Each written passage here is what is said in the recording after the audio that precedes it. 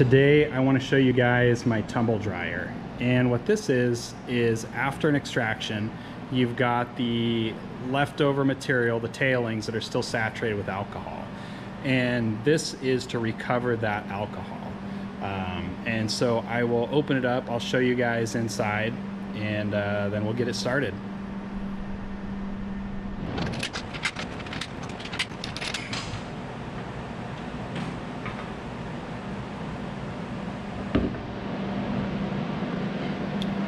So this is what it looks like inside.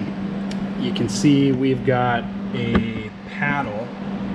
Let's see if we can see that paddle there. Right over here, we've got a couple of paddles, and what those do is as the tumbler rotates, it helps agitate the material to expose more surface area for better drying. We have our center shaft with 3 filter heads. The filter heads actually act as forks to agitate as well. But they prevent the material from getting into the vapor stream. So as this material, as the solvent is evaporating out of the material, it's going into the filters and it travels into the condenser where it turns back into liquid and we collect it in a collection drum. So we'll close this thing up and then I'll show you guys how it works.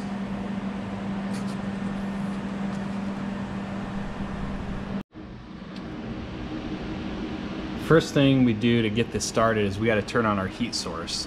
I'm using a Reamer's 40 kW low pressure boiler to give it some steam, and so we just turn on our on switch and we get the steam going, and that heats up the jacket.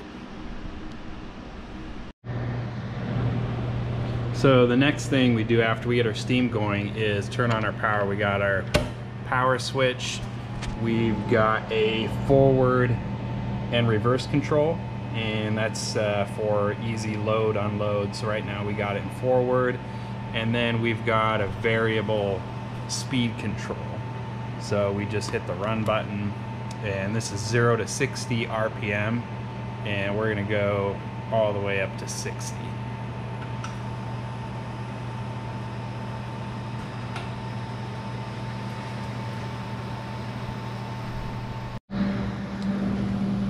So now that we got this thing going, I'll show you guys some of the features. Let's see, over on this end is where we have our steam. And you can see it's a pretty simple setup. We've got our steam in right here.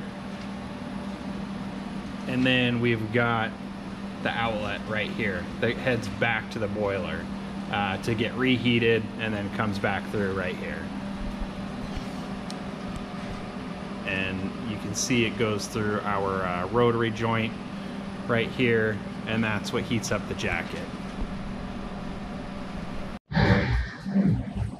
Okay, so we're going to take a look at the other end, and what we've got here is another rotary union. This is for the product or the alcohol vapors. So the other side is strictly steam that goes to the jacket. This is the collecting of the vapor inside the vessel. And it travels through our line here up to our air-cooled condenser. And I think we've heated up enough now that we're running just a little bit, starting to get going. I don't know if we can see that. But on the air-cooled condenser, we've got individual coils, and so it creates more surface area for cooling. The condenser's got a fan or a filter on the end of it to keep all the coils clean. We've got a fan on the other end that pulls the air through, and exhaust is connected to the exterior of the building. Once the vapor makes it through the coils, turns back into liquid, we've got a collection manifold inside the shell, and it drains it down into this hose. And this line carries it to our water removal system. So similar to the CRCfilters EDH system, everything here is gravity, so there's no extra pumps. So we travel down through here, and we've got our 3A molecular sieve column here. Now, this is a jacketed column for R&D purposes, but we don't need to use the jacket, so it's not connected. The fluid fills this up and continues to travel into our collection drum. So we've got a standard 55-gallon collection drum here that is also vented. And so the vent leads back up to our exhaust system. So any vapor that may potentially get through or just off-gassing from the storage of the alcohol will all get exhausted outside. And so that is the basic rundown. Okay, now that the cycle's over, I want to show you guys how it raises up and down for emptying. So we just have a hydraulic lift here, and you just hit the up button.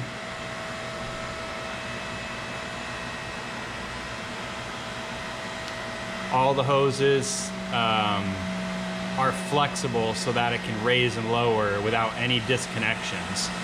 We use a flex duct on the exhaust line for the same purpose.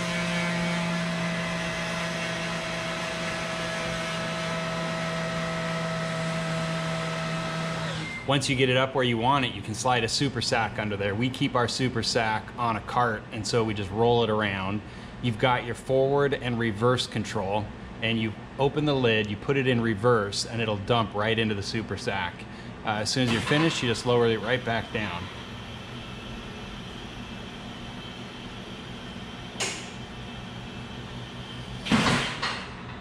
And that's all there is to it.